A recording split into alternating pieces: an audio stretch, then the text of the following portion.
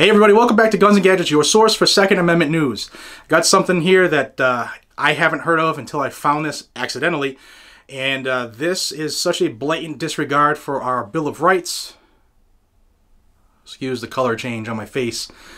I just lost some light between some clouds or whatever. But such a blatant disregard of our rights that I thought I would come out and bring it to the masses, because if you don't live in Oregon, you probably don't know this is happening. But I see this taking control of the country, well, the liberal side of the country, like a wildfire. Expect to see this in more states soon. This is Oregon's, it's called IP, it's an initiative petition, IP 43, and they're trying to get 500,000 signatures before June 27th in order to put this on a future ballot. Now, that might not sound like anything to those who aren't in Oregon, but this is huge news. Please share this with anybody you can to make everybody in Oregon aware of this. But this is some bad stuff. This is looking to change the definition of assault weapon, you know, that made up term by politicians, and it includes almost everything. This initiative needs 88,000 signatures before July in order to be put on an upcoming petition, or an upcoming ballot for a vote is more accurate. And this is very dangerous. 88,000 liberals, not very tough to get, especially if you're in the liberal area anyway. You just bust in some people from other areas or even Mexico, right, and just have them vote. Did I say that out loud? Now, like usual, if you're a member of this channel, you know I typically have every bill or whatever in the description so that you can click on it and read it for yourself. And that's no different here. I will have a copy of this petition, initiative petition, so that you can look at this, because I am not making this stuff up. It's that crazy that you're going to be like, nah, nope. But yeah, this is pretty rough. Some of the excerpts that I want to just tell you about as maybe you look at the screen as you pop it up in another window. This is going to ban just about everything, and here's how. This initiative states that any rifle capable of accepting a magazine, and one of the other cosmetic features listed would be termed an assault weapon. And you know, it's most of the stuff that every semi-automatic rifle has, such as a pistol grip, some have threaded barrels, some of them have telescoping stocks, etc., or you know, forward pistol grip.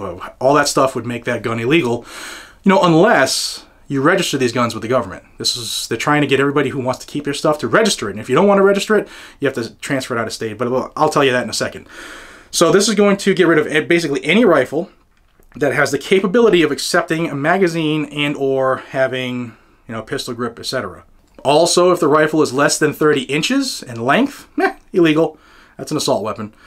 Any pistol, this is the dangerous part, any pistol capable of accepting a magazine that has more than 10 rounds, which is every pistol on the planet that takes a detachable magazine.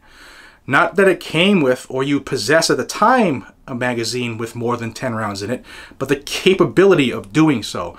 And with all of the, you know, aftermarket manufacturers of magazines, if your gun, no matter what it is, has a magazine somewhere in the world that's made, whether you have it or not, and it's capable of possessing, of loading 11 rounds, you are in possession of an assault weapon in Oregon if this passes.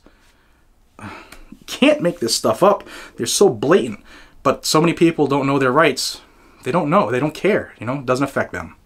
Now it goes on to say that any magazine that holds more than 10 rounds is a high-capacity magazine, not standard magazine, and those are going to be banned as well if this passes.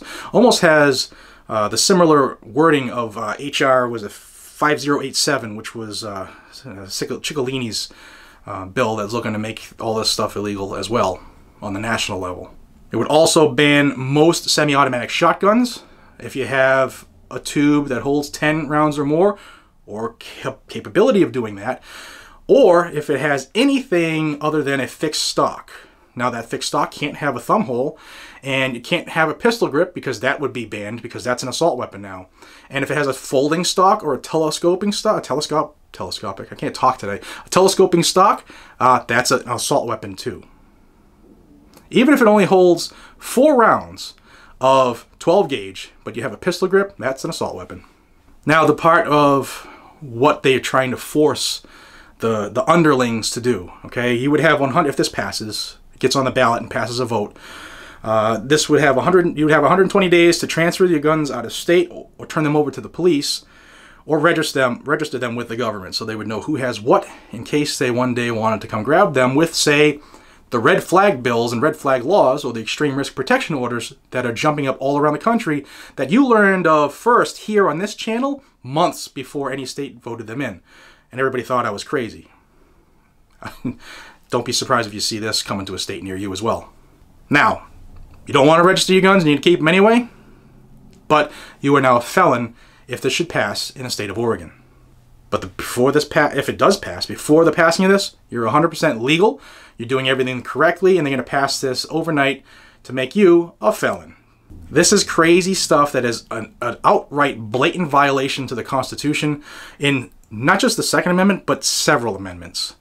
I am going to also put another link in the description that will have information on folks in the House and Senate of Oregon, so you can light these sons of bitches up with phone calls and emails and snail mails and go visit them, because an informed base who knows that they're about to get porked tends to sway the politicians who are just going with the flow, and wherever the wind blows, that's the way they go. Oh, I like this bill. No, I like this bill.